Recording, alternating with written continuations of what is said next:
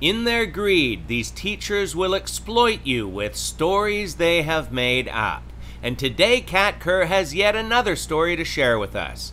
Yes, you can click on the links in this article and hear Kat speak about the angel photographers. Now, to be fair, this article has added the word paparazzi to the description, but regardless, you can scroll down and click here to watch the full episode. Although watching the full episode will take more than 1 hour of your life that you can never get back. So it is advised to just watch the highlights.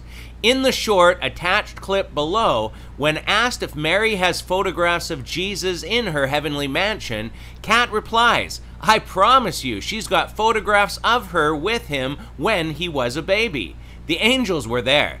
I think they have photographer angels because there are some that do nothing but take the pictures. When she got to her mansion, she saw a gallery of all the pictures. When she was telling that truth to Elizabeth and John leapt in the womb of Elizabeth, I know that encounter, I'm sure that was photographed.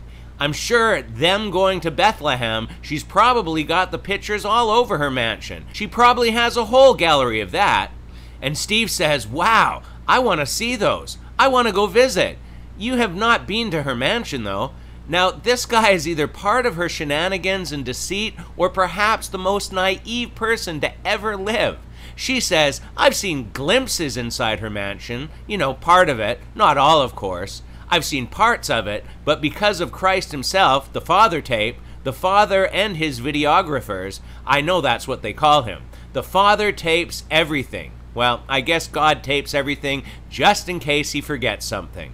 Yeah, so all this along with her tractor driving cows in Jello City, and at the 43-minute mark, yes, I checked it, she tells us of all the different ways people are taken to heaven.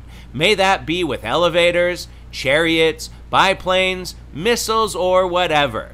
So, this is yet another story to add to the Kat Kerr collection. But stay tuned because I'm sure by next week we'll have yet another fairy tale adventure to watch. So as always, feel free to leave your thoughts and comments below, and until next time, take care and God bless.